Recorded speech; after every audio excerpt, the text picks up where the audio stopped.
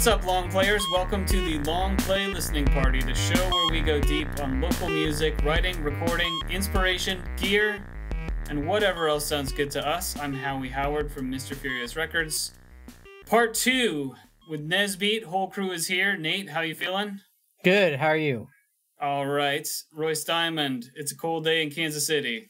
I am in the building, warm and Glad cozy. to hear it. Nezbeat, welcome back from San Francisco. Thank you, man. It's a pleasure to be here with y'all. And welcome Jarrett Fulton from Texas, who had a role in the music we heard last week and the music we're going to hear this week. How's it going, Jarrett? Great, man. Blessed to be with you guys. Yes, sir. So maybe, Nez, start us off. This is part 2 of a whole set of music that you made with some of these guys about 15 years ago. Yeah, about that. We were in one of those phases where it was just like experimenting with the studio that Jarrett had just kind of started renting and renovating and getting all the gear, and we were just like going wild, up there in Mixtape Studios, just recorded as much as we could while we were there. I think we made a dent in the music scene with that place. Because we were recording all those songs, and Jarrett was doing a bunch of other sessions, like with the Rooftop Vigilantes and all these other bands, and somehow we still recorded these two. This was all just like the same recording vibe we had going. I guess it was like a year that probably took. We recorded all these songs, and like mid 2000s, and these are the 2 albums that came out of it. So I'm pretty stoked on it. Finally getting it out there. Jarrett, maybe tell us about that space, both kind of physically, and the gear and stuff, and also what was going on in your life musically. What inspired you to set it up? What were you hoping to accomplish, and how do you feel about it? Well, I have nothing but fond memories about that place. It was built with the intention, with just a full heart to help people, peers, my friends, the Lawrence scene, the KC scene, the Midwest scene in general, to have a place just to feel free to create and be inspired. And it was just really like an incubator of love and light and creation. And that's what it was all about from the get-go. It was originally Mercy recording studio. It was like an ADAT Mackie board kind of system back in the day. It was right next to the Bottleneck.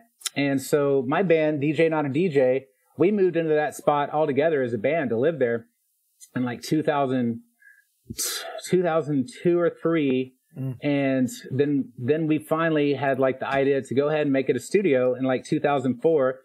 And so it became like a family investment. My parents helped me put that together, and we just started getting the gear that we needed for the place. I found an engineer who knew a lot more than me to help me get it off the ground, because I was still learning as I went. But I knew that Lawrence needed a place with some proper gear that could be affordable, but it would also be like a place for all of us to come together, and all of the projects and all the bands I was working with at the time too. So I have nothing but fond memories of that place. Lots of music was made. Yeah, it was a lot of fun.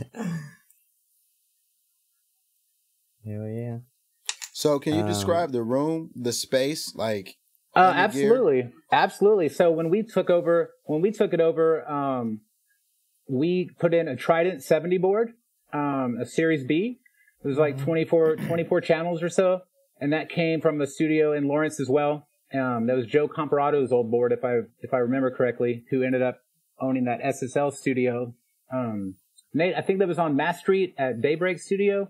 He ended up turning that into the SSL that's room. right. I think you got that board over by it was in East Lawrence. Yeah, his studio exactly. in East Lawrence. Yeah, we got a really good deal on it. It needed a ton of work, so we found a tech. Thank God that was in the Midwest to service it, because I went on like a year-long spree finding parts for that board, bring it back to life, and to suss it up a little bit.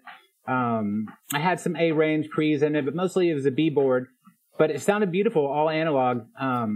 And we decided it should be a Pro Tools room. I had just got my Pro Tools degree, and all of us had 002s and 001s, and we were familiar, so we talking took about that earlier. Yeah. Had a run rig. I mean, that's I'll never forget like going through this huge DJ shadow phase and saving up and getting an MPC, and then we were making that album, Nate, our first record with DJ and I DJ, and Mike had that 001, and so I put it back. That's right. I took it back. And that was years before that. Sorry, the music bed just started over here. Let me turn that down. So we went HD Pro Tools and had some Apogee converters and got some nice mics and outboard gear, and we just got the studio up and running and started making albums right out the gate. That sounds beautiful. It was a beautiful room. I mean, we did some acoustic treatments in that place as well, and had it all hand wired with Ben Jackson, who's just a genius. It was like a 100-channel TT patch bay. I mean, point to point. I mean, it took like 3 months just to wire it all together. That is crazy. That was crazy. Yeah, we went all in on it. But I mean, as soon as mics were live, that place was barely ever quiet after that. It sounds like that was the whole idea. I mean, yes, sir. Absolutely. But yeah, that was a good space, man. You had the giant main room, like the drum room, and that was where we recorded a lot of these. So like Josh. This is Josh Adams on the drums we recorded. I was just gonna ask about the drums, because a lot of the drums on the last one we listened to were live drums that I assume that you played a lot of as well. On this album, he did. Him and Dash did most of the live drums. That's right. This is the one song that we had Josh Adams on. He was just available, and he's like the most insane drummer. So he has like that jazz flutter, and I really wanted like a soft touch on this song, and he was down. So he did a bunch of takes. I'm glad this one he plays through the whole song. Really he had a lot of like fluttery brush work going on this one, and then Ryan's on guitar, but I wrote it all just like on the piano. Do you so Nez, when we were making this album, we were always making it in between other projects I had going on. So when the room was free, I'd be like, Nez, get over here, let's keep working on it. And so this was when we were working on the Andrew Morgan record. And that's why Andrew's singing on this track, because we already had Josh in the other room doing drums.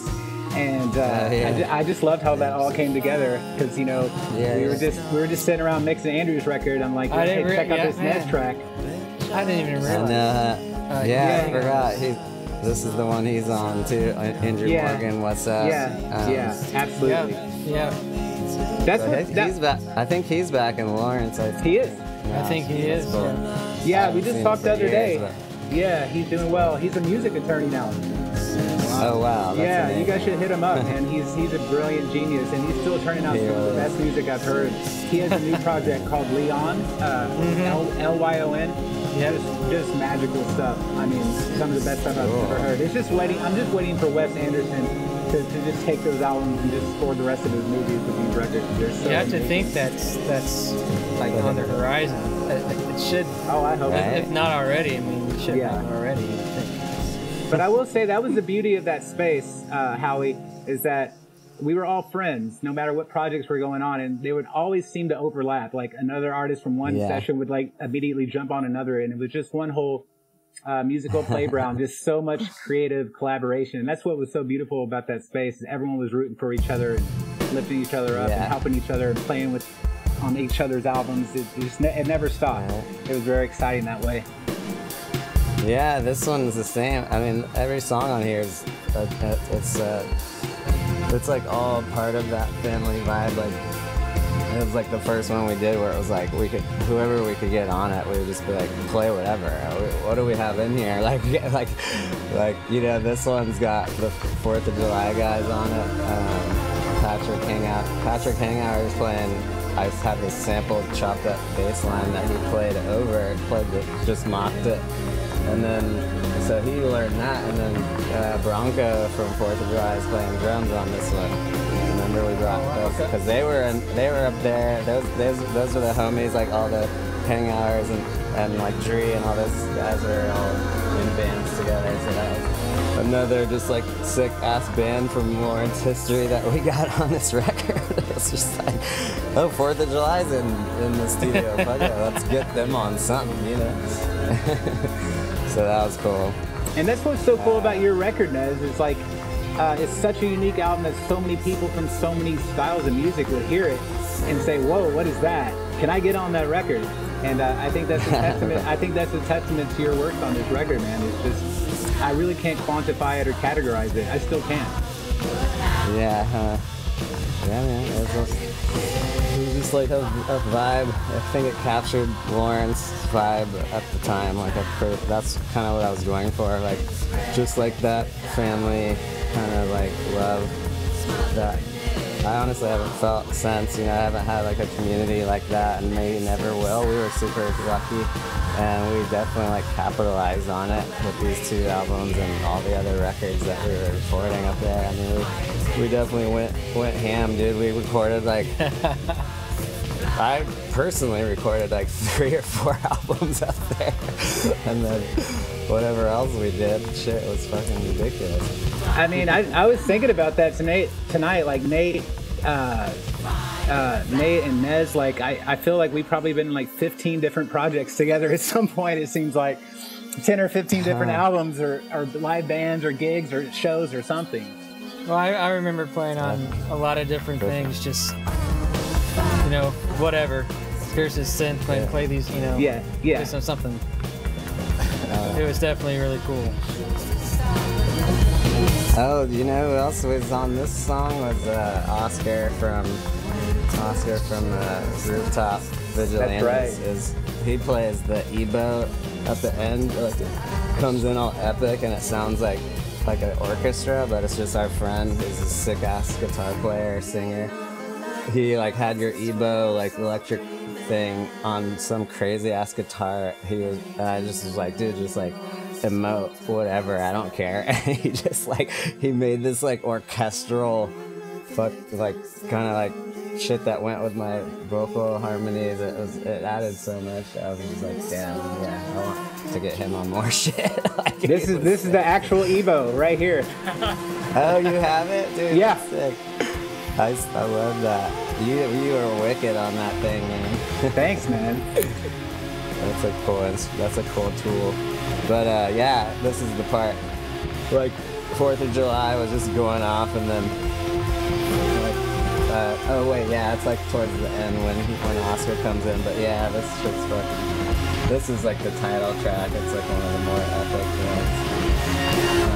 But the thing I was listening to it on the monitors earlier, and I was like, Bronco's drums were so boomy. Like I could not say anything about any of the other mixes we did, but these drums sometimes on different systems, I'm like, they kind of take away from some of the bass shit we were doing, but I like the rawness of it, though. I think it encapsulates like what I was feeling at the time. Like, now you always have like different perspectives later, but I think it captured what we were going for at the time, but some of the lyrics are kind of like drowned out from the drum boom, but whatever. That's just how it goes sometimes. Like, it's fucking so I kind of want to know about that. It's rock and sound, roll. like, That was sound. crushed out distressor, all nuked out. Okay.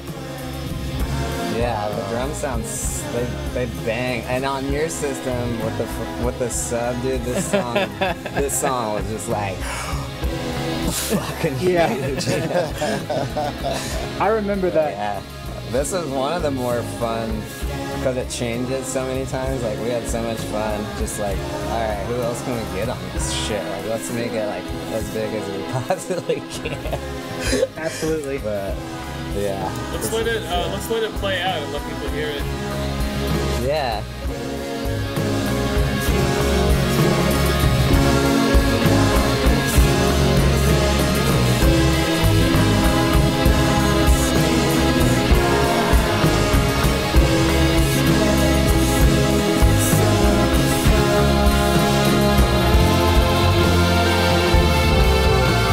This is Oscar on the Ebo here.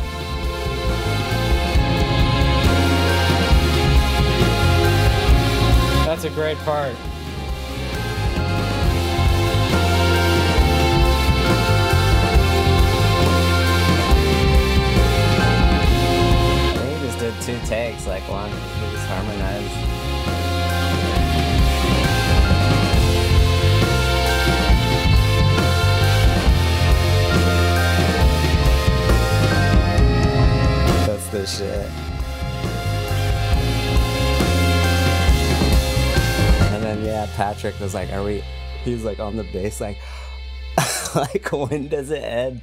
Like, we rocked out for so long, but that was a fun song to piece together. Absolutely. You guys have any technical issues putting that together, or any of these songs together in that HD system? I'm sure.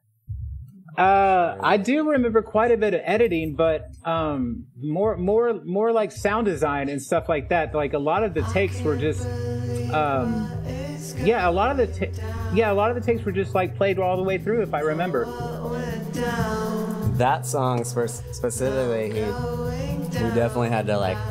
It's a hard ass bass line to play. Like I remember Patrick and he's a sick ass bassist, but it was like this weird. It was like a weird thing with like the offbeatness of the samples. Like so we had to do that a lot and find like the specific like sickest loop. But I think for the most part he just learned it and we got it eventually. But like this song was another one where it was like.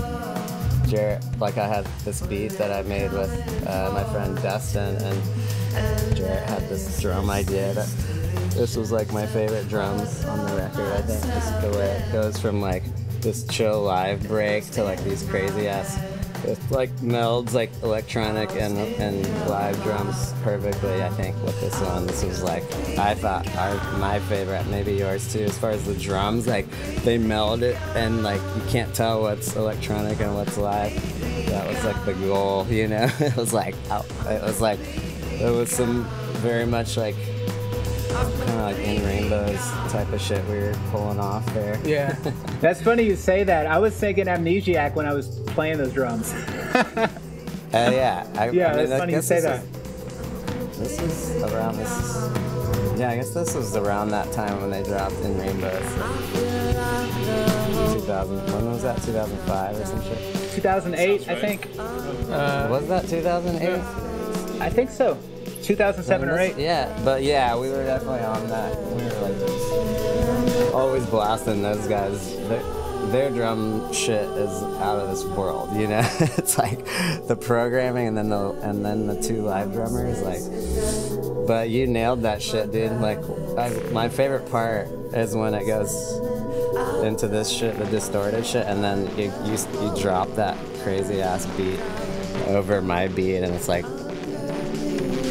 But this is all like Reason shit, right? Weren't we using Reason? Probably at that time, yeah. Yeah, that was a fun little program. I need to get a new one, a new version of it. Nate, you play on this song too, I think. I'm glad you said that. That's you playing all the dark ass like Radioheady chords. Yeah, I'm glad you said that. Really? I thought Nate was on this track. Yeah. You play on this shit too. Do not remember this at all. And yeah, it was very much like a. I wish I remembered this because I would love to be like, yeah, this is what I did. Or I don't mean, did you guys mess with like? Did I just play stuff and you guys? No, like, you played this. No, you were in the control room. Yeah, he was in the control room, wasn't he? Yeah. On the roads, yeah. Yeah. On the. Oh, okay. Remember, Nate? It was on the top of the outboard gear, and you were just in the control room with us. Yeah. Well, the road stuff makes sense. This is my favorite drum part, though. And then it like breaks down.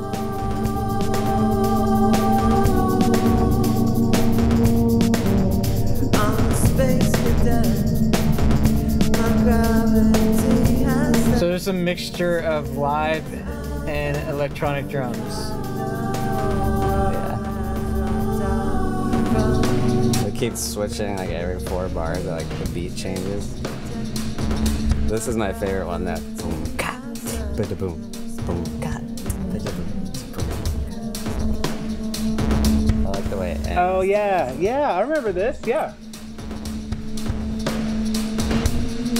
I like the way you edit this last part, dude. It's crazy.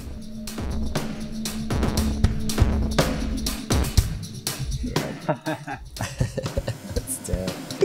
So, Jarrett, how long has it been since you heard this material, and did you know that Nez was getting ready to release it? Well, when we started making this record, I mean, it was in between. We were doing Blackout Gorgeous stuff, and Nez, I think you just finished Good Hair. I mean, like, you just kept bringing up all these extra tracks. And then I think after a conversation, I felt like you had like a double album's worth here. And isn't that right, Nez? And you're like, let's just go ahead and make this a double album. So I think the plan was, I mean, it felt pretty finished. We finished it up, right? You didn't do too much after that, right? Nah, I mean, just some little tiny edits. Like, I took I took all our stereo bounces and analyzed it like a million times, and I was so happy with your final like bounce. You know, we bounced all that shit down and even like kind of mastered it. Like, it sounded sick how we left it like 10 years ago or whatever. Yeah. I did like one little harmony on one of these songs that I was like, that's what I was missing. I did I kind of like weaved it in there on the stereo track. Nice, and then rebounced it. I think it's on this album, but I'll hear it when I hear it. But this is a fun one. This is Ryan on guitar and Dash on drums, like playing along with the program drums. But yeah, these are all just beats I have. I was like, well, I don't think we're gonna use it for Blackout Gorgeous. So I just started singing to shit. Like, I was going through some rough breakup shit, and I was like, fuck it, we'll just make some weird shit. Like, experiment with the drum room. That was basically, it was like, we gotta figure out these mics and like this room. So that's what we were doing. We were like, how can we freak this? Like, how can we record these drums? Like, these drums were all room mic'd, I think. And just Dash like losing his fucking mind. We might have talked about it on last week, but when you were singing, or when you had, like, did you have these lyrics written out, like, or were you kind of like writing the songs as you wrote, had the beats? Nah, I definitely had written all the lyrics, all the melodies were kind of like, I'm still, like, I experimented a lot at home with a lot of these recordings, and some of the vocals are just what I did at home, and some I did at mixtape.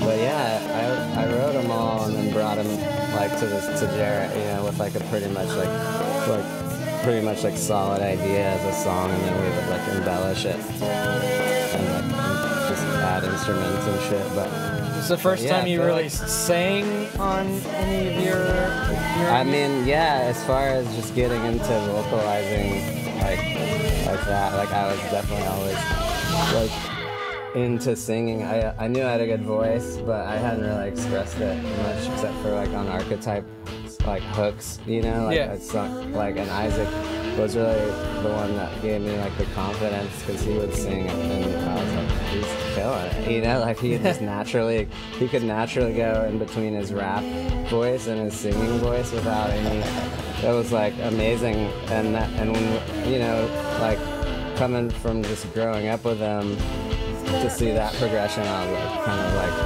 following in his footsteps, really. It was just like, damn. Plus, like, like playing with Blackout Gorgeous really helped me get the confidence. But this was really like my time that I was finding my singing voice. I hadn't really sung, like, I've just done like little shit, but it was fun as hell, man. Yeah, sounds good, man. Yeah, Howie, I hadn't heard this record in like a year or so. It's good to hear it again. Yeah, Dash goes off here in a second. It's fucking insane.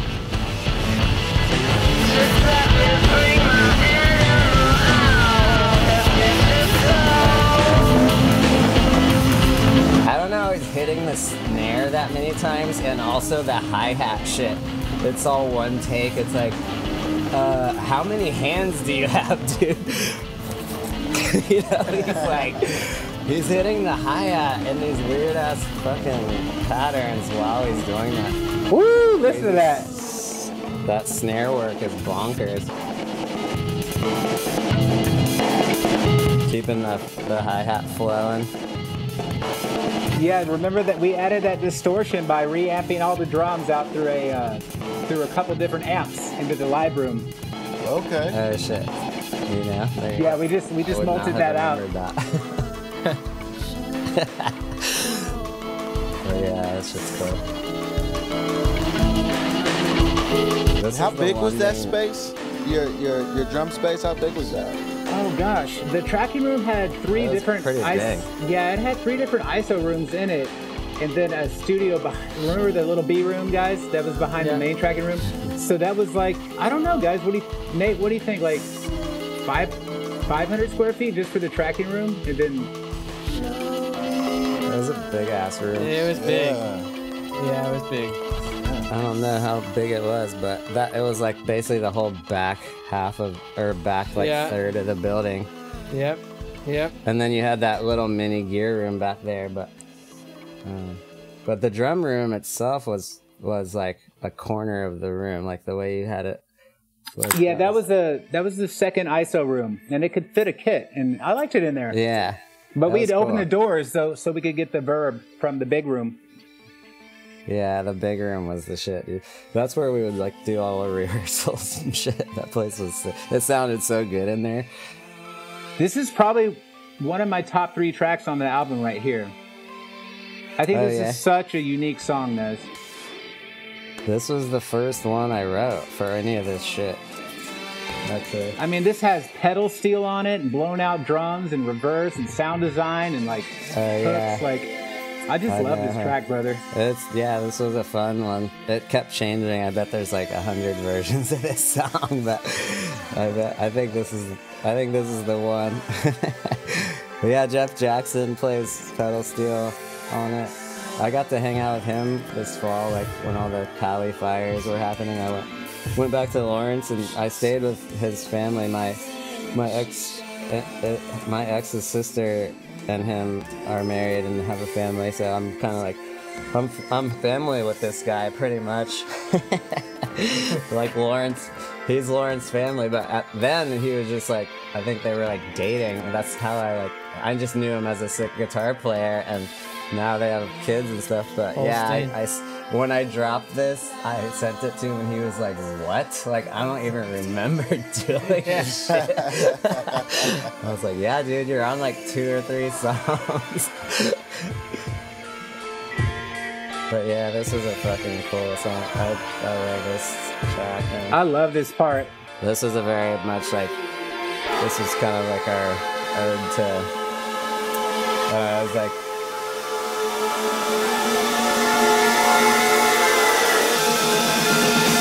Very much like a Wayne Coyne kind of like that whole like Oklahoma City. You are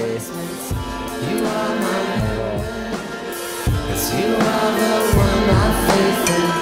You are my I mean, my main mixing inspiration for this album was probably Cloud's Taste Metallic. I don't know if I ever told you that, Nez. Say that again, Cloud's Taste Metallic?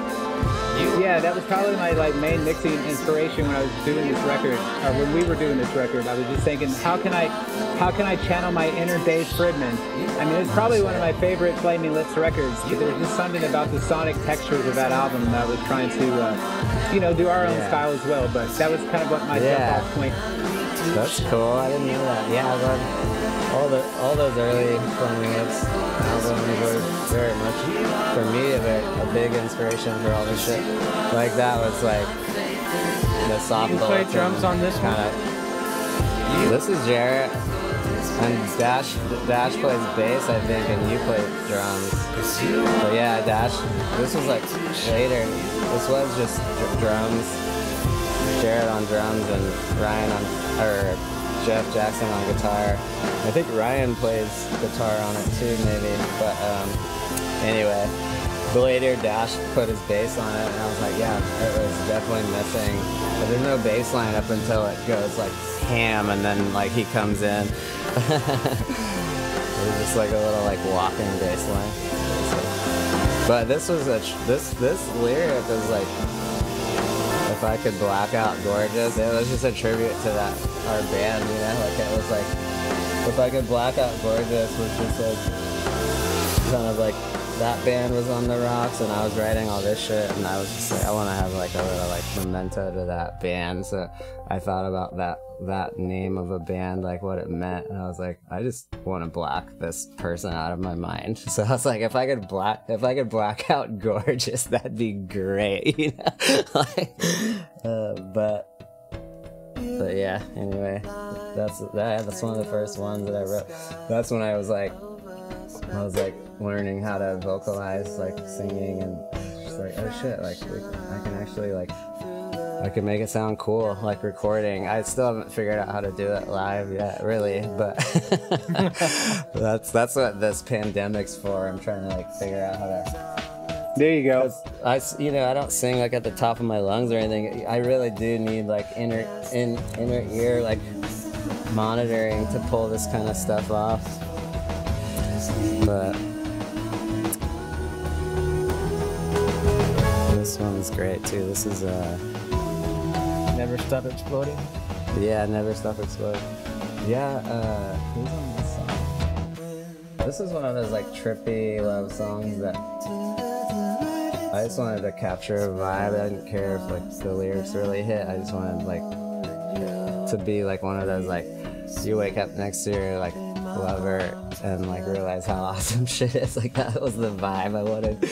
And then we were recording a lot with Justin Roloffs at the time, because he was like he had like him and the Get Up Kids, the Anniversary had broken up, and he was doing all this psychedelic kind of like lyrical trippy ass shit, and I was thoroughly impressed by his album, and I was like hanging out with him a lot and doing all the psychedelics, and he was at my house mixing some live show that he was gonna do for his release, and I got him on this song because he was just at my house all the time mixing and shit. So like he was basically like living in my studio, and I just like let him have it. Like he's such an inspiration. I was like, dude, you can spend as much time as you want in my bedroom studio. Like I'll fucking sleep on the couch. Like let me know if you need any help, whatever. And, that's cool. I didn't know that.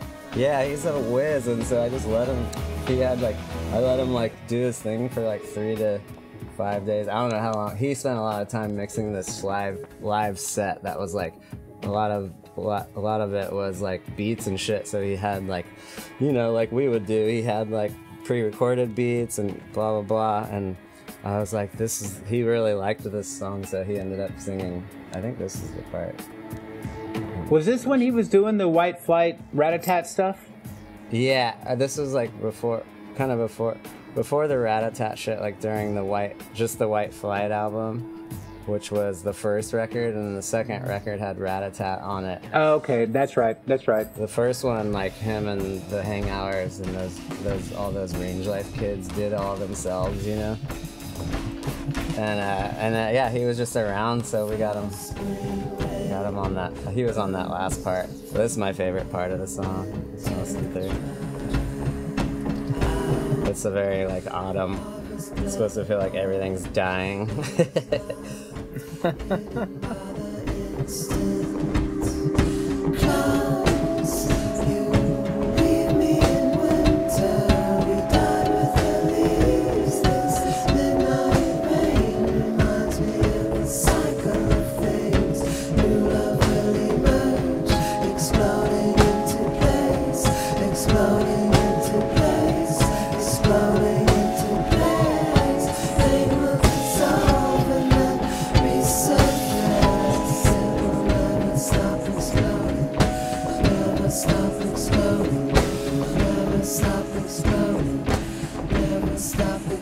I can't remember if that was Jared or Dash on those drums. Do you remember, Jared?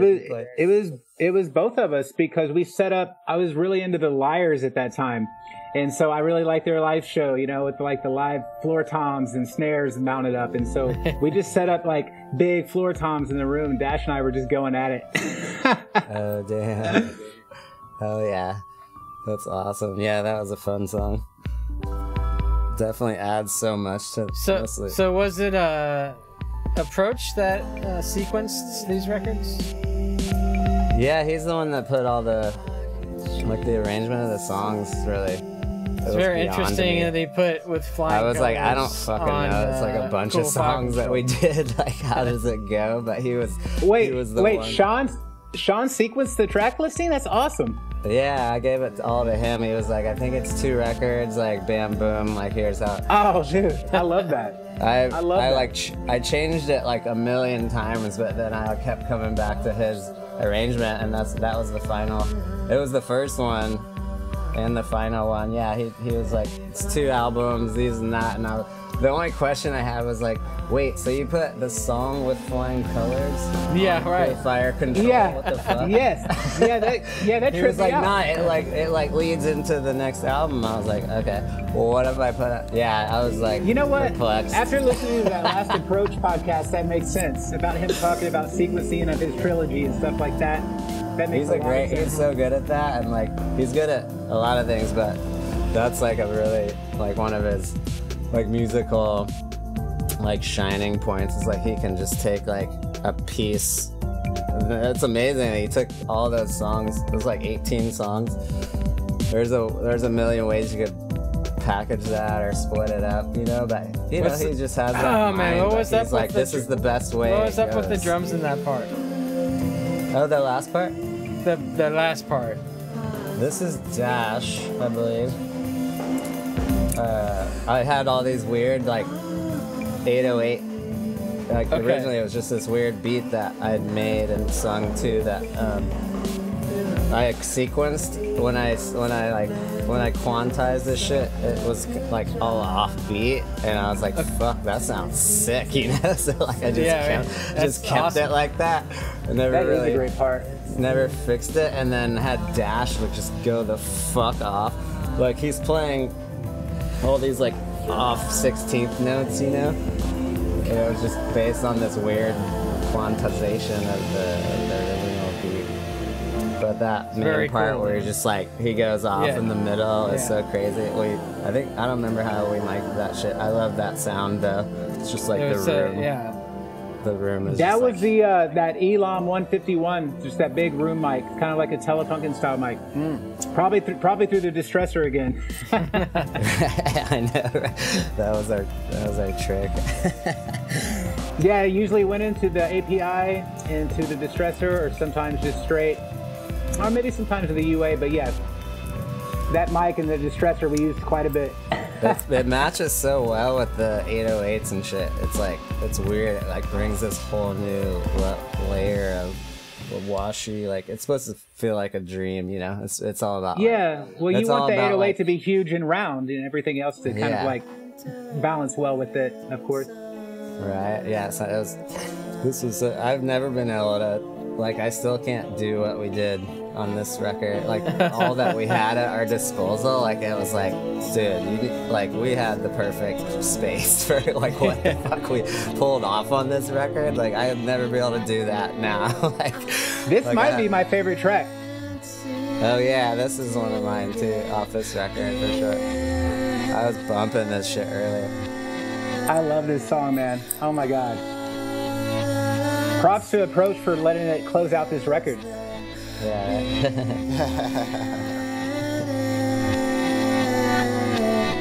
I remember when we were done tracking this, we probably I think we hugged for like a minute and a half, like 2 straight minutes. It's just pure joy. We were so happy when the song was done, and we just loved it. Yeah, that shit. You come in right here when the drums drop with the guitar, or was it a bass? I don't remember. That's or not here, but distorted bass. Yeah. Distorted bass line. That shit's crazy. We just chopped it. Like I think he just went off, and then we just chopped like 4 bars of it. My bass debut. It was just a 2-bar loop. We're like, that's the shit. Fucking loop it. It really picks up. Man, your voice sounds so good on this song.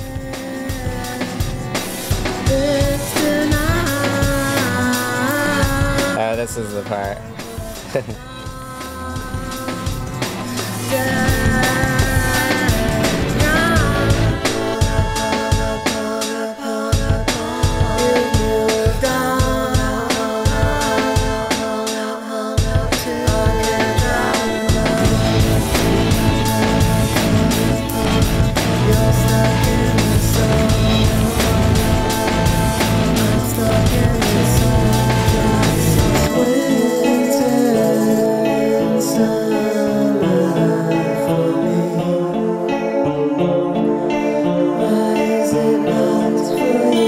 love that keyboard sound. Yeah, what is that? That's kind of like Genesis-y or something. Yeah, I mean, I almost thought it was a guitar. That's a that's an ASR 10 sound. Huh. Those guys' sound design was so on point.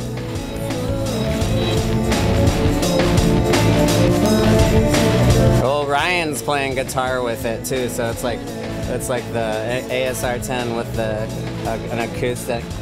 Yeah, this is some sweet ass chords. I love your background vocals, Nez.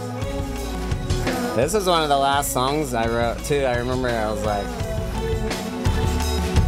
it's a fitting like last song.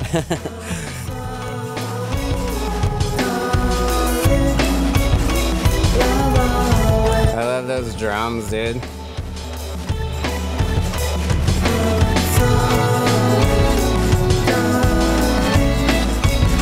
This is like a sign-off for any album, or it was like a sign-off for our relationship.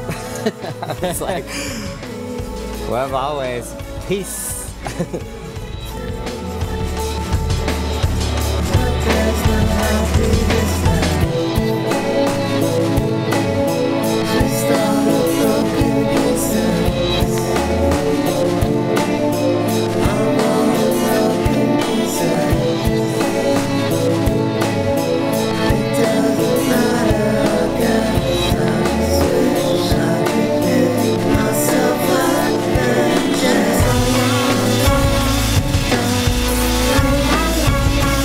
Yeah. Woo!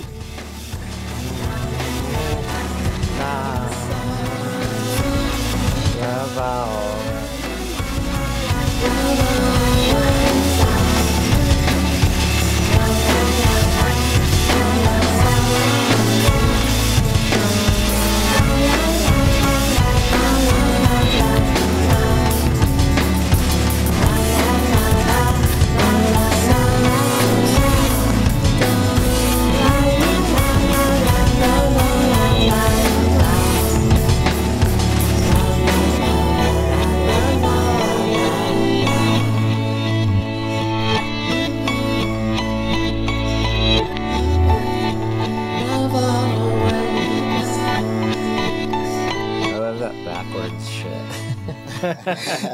I used so many backward. That was just based off this backwards guitar sample from some weird like jam like some fucking Grateful Dead shit or something that I had chopped up, and then. But that was fun doing a lot of backwards samples. That was kind of like one of the little themes throughout those songs, because we were just fucking around with a lot of that kind of shit. Like, what if we learn like that David Lynch shit where you like learn it forward and then sing it, and then learn like flip it around and whatever, like chop it up. Like, so fun, dude. That was sick. Love it. Yeah. Yeah, dude. Thanks for having us. That was a trip through memory lane for sure. Absolutely. Oh my gosh. But yeah, that song, I remember you were like, "This is the one." Like, you were like, "This shit, this is it." I'm feeling that right now. Honestly, I just got some goosebumps. To be totally honest with you. You were playing the drums. That's cool. Yeah, on that one, yeah. For sure. Well, I don't remember the specifics. What were you doing? Yeah, some of the stuff at the end was just like... It's like enormous, dude. That room, exactly. I guess you just mic'd the room, probably. Yeah, I just knew we really wanted that end section to bloom as big as possible. And so I just remember there being lots of layers and lots of volume rides. And I do remember. I definitely do remember that. I gotta tell you, man, I'm gonna go back and listen to this because Dash is going off on some of these songs, man. I gotta go back and listen to his parts again. But Nez, I love your vocals on that album. I mean, on that last song particularly. Like, I still can't compare that song to another song. That's probably in my top 100 songs of all time, man. Honestly. So cheers to you on that song, brother, and this whole album. Yeah, I was going to comment on. Up. Thank you. Yeah, I mean the music was that's insane. Awesome, but like the vocal stuff, like that's just cool how you just worked on it and put it together, man. And it was an emotive time in my life for sure. Like, like, you know, sometimes we get stifled. That was definitely not a vocally or lyrical stifling time in my life. Like right now I'm making like way more beats and instrumental shit, and like, but that time of whatever that was, like that mid-20s, just like vibrancy, it was just like flowing through us, and we had, you know, lucky, like we had the space and the people to like really pull all that shit off. And I think we like nailed it, you know, like for real. I'm honestly happy with the timing of when it came out, because like at the time it was just like, no way, it's way too personal. I'm not putting that shit out. Like, but eventually, like, you relinquish. It's just like, okay, well, put it into the universe. I'm not hanging on to this shit anymore, you know. Well, man, I'm glad you didn't hang on to it. I had no idea like you had this much stuff. Just you're just sitting on it. Around.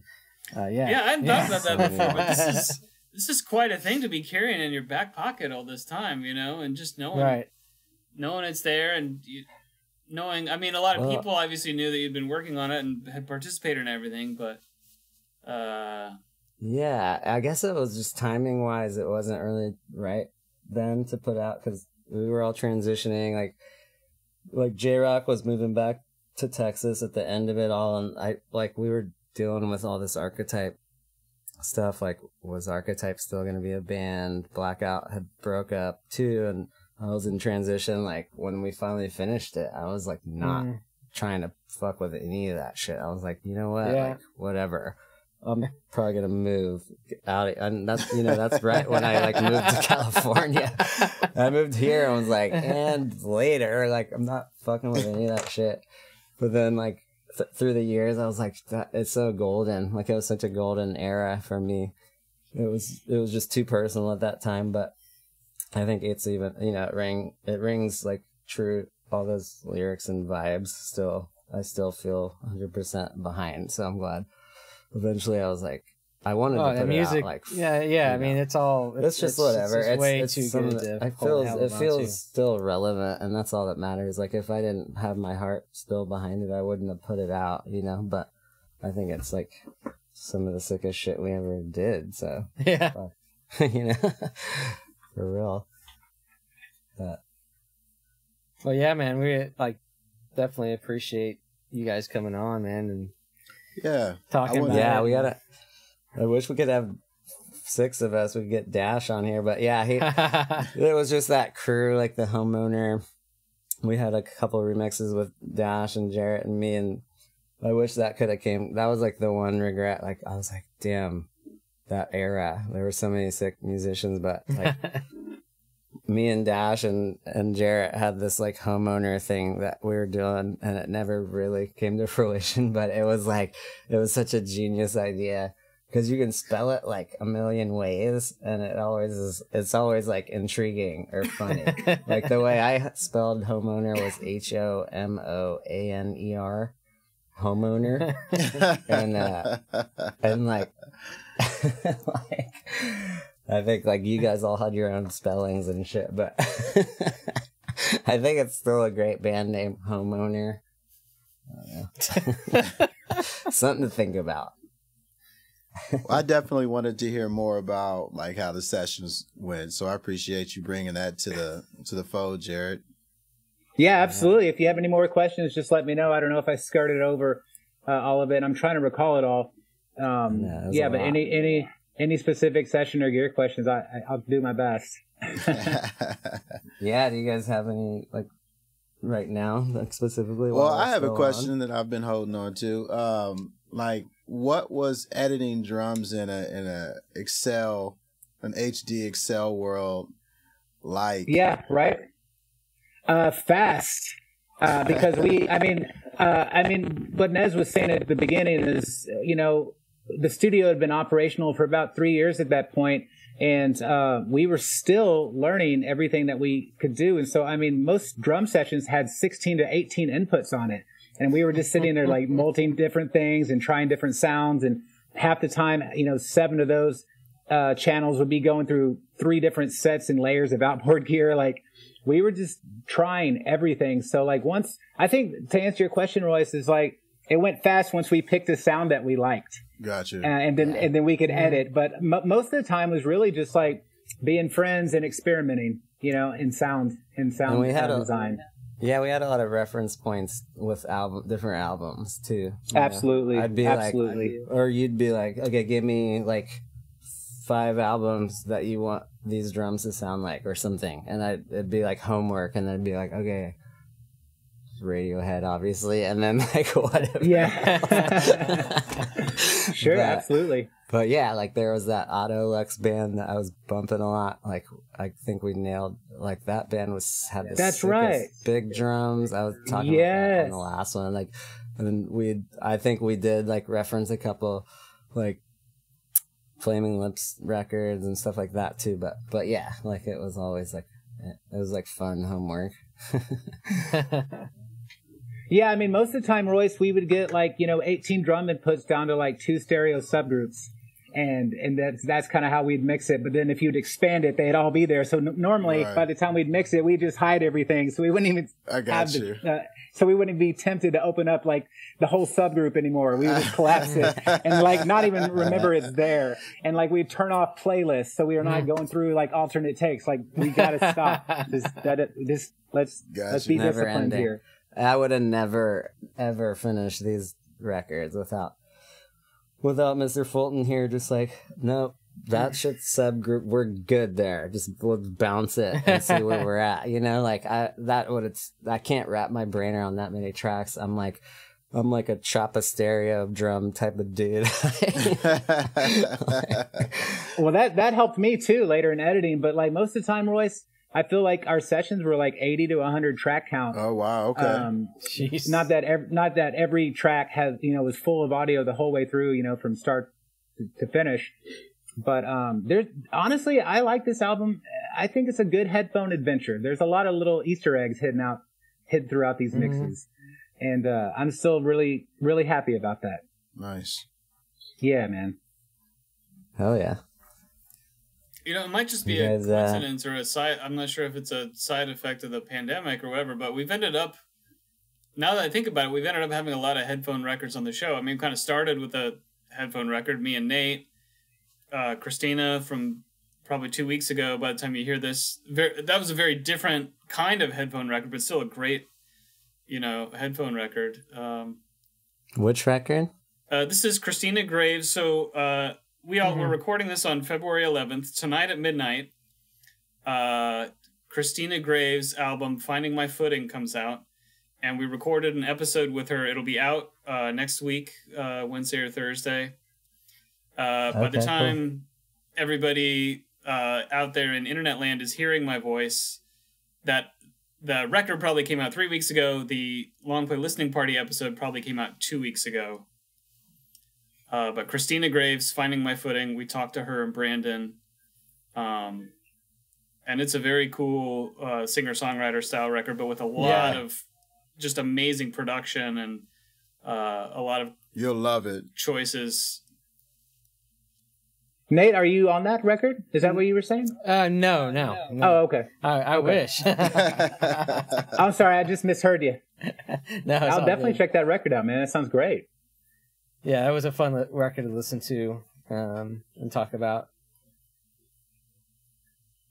Cool. I wanted to give a shout to what I've been listening to, and maybe you guys can get them on the show. But sure, do it.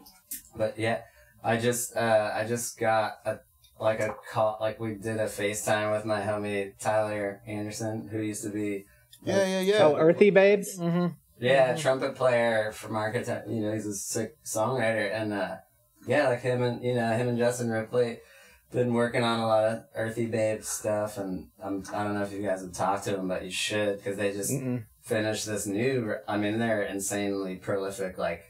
It's bonkers. I feel like right when the pandemic started, they sent me a new record, and I got way into it because it was really hitting me, as far as just being alone in my apartment and shit, and then that was whatever 10 months ago, 11 months ago, and they have a new album, and it's like even crazier. It's like even bigger. It's like insanely good. It's not out yet, but they sent me a link yesterday. I like listened through it probably like I was up all night listening through it like over and over in the headphones.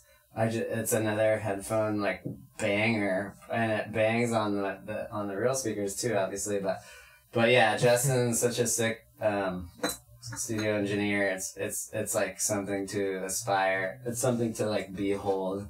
The mixing on this record, like the shit we pulled off. We were like kids, and these records sound great, but this is like a mature, like what we would do now. This is what sound. It's like mind blowing, you know. It's like the shit that the way he separates all the little tiny little intricacies, and like, you know, it's like I think we came at like these records kind of from, or I was coming at it from a hip hop perspective, like here's some beats and some lyrics, and then Jarrett like expanded it, but these two guys, man, they have a very much like a dialed in band ethos and sound, and like it was really, really expressed on this new one. It's like they nailed it, you know. So you got to get them on the horn.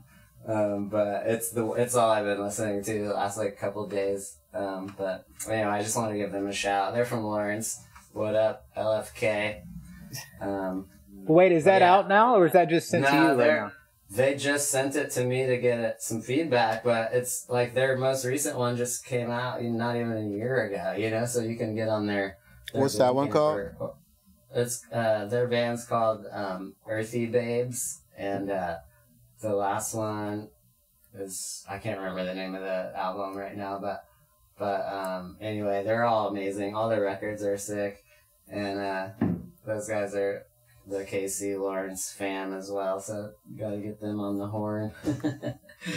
It's like, it's funny, it's like they're like asking me like, who do we send this shit to? It's done now. Like, that's always like the most perplexing question. It's like, I don't fucking know anyone in the industry. Like, I literally like, I still talk to my friends. Like, I have a couple of friends that are more into like a hip hop like world in the industry, but as far as like rock and roll, I have no idea. But I don't know, you guys should talk to him though and get him a little exposure, if nothing else, you know. Cool. Nice. Cool. Yeah, they're good peeps. But yeah, a shitload of music on their Bandcamp already, man. Yeah, I know. I was looking at that. all their records is so well done. It's like they live together now too, you know. So that's kind of what me and you guys were dealing with, you know. Like, it was like, oh well, we have this space, we can just keep create. When you have that, it's like endless possibilities, you know. But especially like pandemic, like if I had one person to throw ideas off, I'd probably have like twice as many songs done. I mean, it's cool zooming and shit, but it's just not the same, right? Like if you have like, if you're in a space with someone like vamping, it's like, well, that's what it's about, for real, you know. But for sure, soon, once we can travel again, we can all hang out. There's some good news today, so maybe later this year, maybe late summer, fall, hopefully. Yeah, what's going on with that? I hope so. Oh well, the president bought a bunch of vaccines, said there'd be enough vaccines for everybody by the end of July. Amen. So, but we're not a news show; we're a music show. So, you can cut that out. No, we'll leave it in. It's fine. But yeah, sorry for all the editing. Howie. No, there's no editing. We'll just leave it all in. It's totally fine. But picked up some records recently. Okay, we're getting Jared's what right you here. guys been listening to. Well, let's see. This is just some vinyl I picked up in the last week or two. But I will say, man, on the Lawrence tip, I would like to hear Australi's interview. Episode 1. And I would like to hear Episode 1, Jared. Go back. Yeah. I got to catch up then. My bad. Good job, boys. And I need to hear an Andrew Morgan episode and an Afrolicious episode. Right. Yeah, I mean, we've got, there's no shortage of ideas. Let's see here. All right, this is all national stuff. Aaron Frazier, some beautiful soul stuff. He's the drummer of the Indications, Dorian Jones and Indications. Beautiful, beautiful soul record. The new Arlo Parks, beautiful, beautiful voice, amazing production. Reminds me of your production, Nez, quite a bit. And this awesome funk reissue, Caesar Frazier, Hail Caesar, Breaks on Breaks on Breaks. And this might be one of my albums of the year. Have you guys heard Little Barry and Malcolm Cotto yet? No. Quartermass 7? No, not yet. Not yet. Definitely recommend this. It's like psychedelic breakbeat blues. Okay. Just beautiful stuff. Very cool. Thanks for letting me share some records from the store. Yeah, absolutely. Thanks for sharing. Is there anything we didn't touch on between With Flying Colors and Cool Fire Control? Anything we left out?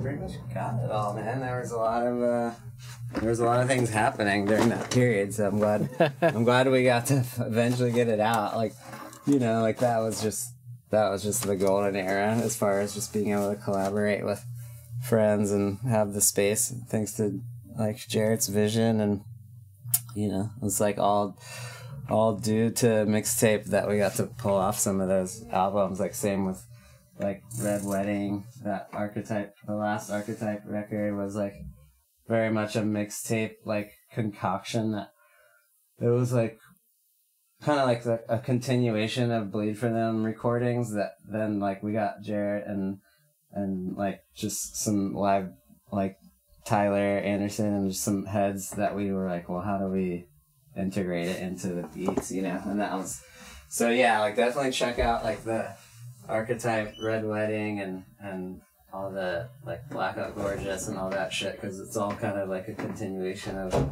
these records. It's just like a different whatever, like setting or vibe or whatever.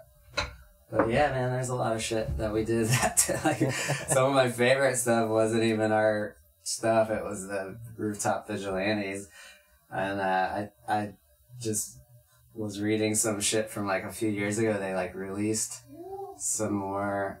What was the third album? That Real Pony Glue or whatever.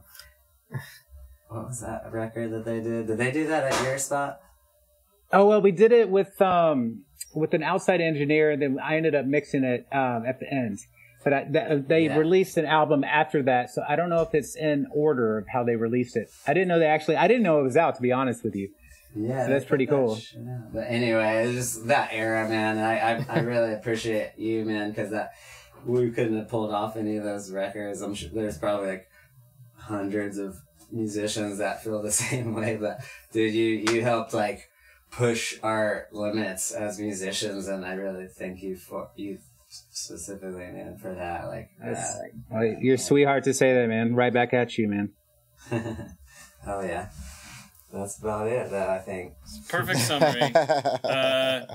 Everybody, you can hear it on Bandcamp, Nezbeat.bandcamp.com. That's NEZBEAT.bandcamp.com. Cool Fire Control and With Flying Colors, the twin albums. Also wherever you stream your music, of course. Yeah. And thanks, Jarrett. Thanks, Nez. Thank you, guys. Yeah, thanks for having us. Appreciate you all. See you later. All right, much love, y'all. Peace. Peace.